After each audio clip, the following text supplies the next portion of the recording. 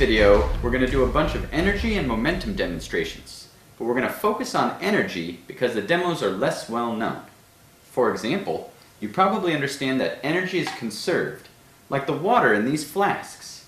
I can convert it from potential to kinetic, but I don't lose any in the conversion.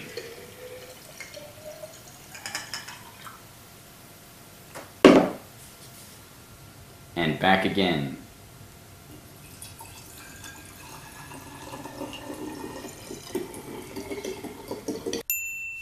Now this demonstration was done with food dye, but another way to do it is with acid-base indicators, or just plain ordinary water. The point is, the total amount of water is always a constant value. Oops, I spilled some.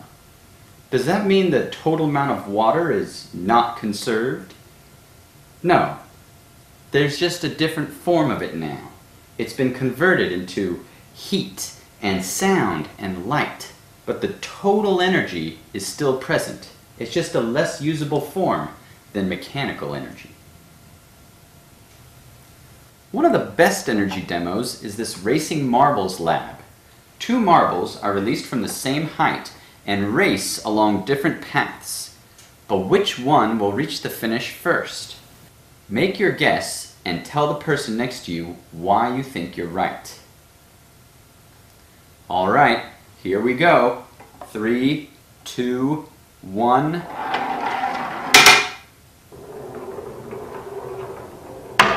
Now that you have seen the result, explain it correctly.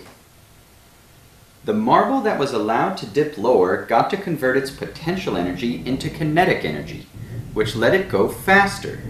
The higher marble moved at pretty much the same constant speed. By the end of the race, they do both finish at the same speed, just not at the same time. We can introduce the idea of energy the way Galileo described it. A pendulum is swung from a specific height, and somehow it always seems to remember the height from which it was released. How does it remember?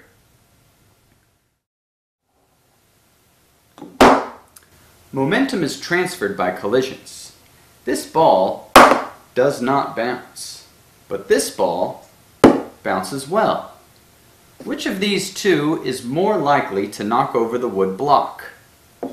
Make your guess. First, we test the doesn't bounce. Doesn't work. Now, the bouncy ball. The bouncing transfers more momentum because it bounces backwards with negative momentum.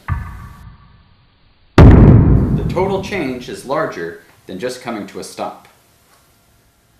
Most people understand that potential energy is relative to some zero energy point.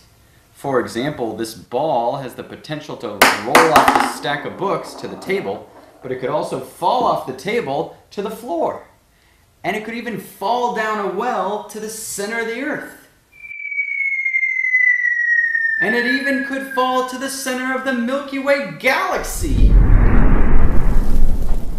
But how do I demonstrate that kinetic energy is also relative? Well, if I walk with this pendulum, I show that its motion is relative to me.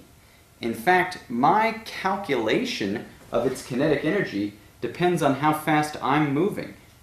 If we move together, I might calculate that it has no kinetic energy until I stop and it looks to be swinging again.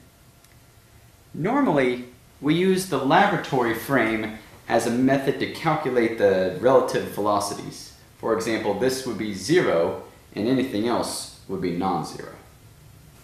At the beginning of the video, I promised to show you that energy and momentum were not the same thing, and this lab proves it immediately. If I let the marble roll from 10 centimeters up, I get this velocity. If I repeat the experiment from 20 centimeters up, I do not get twice the velocity. I only get radical 2 times as much.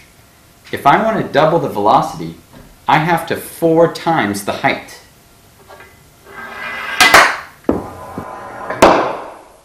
There. 4 times the height gives you twice the original velocity. The height is increasing with the velocity squared, which is what we expect from potential and kinetic energy.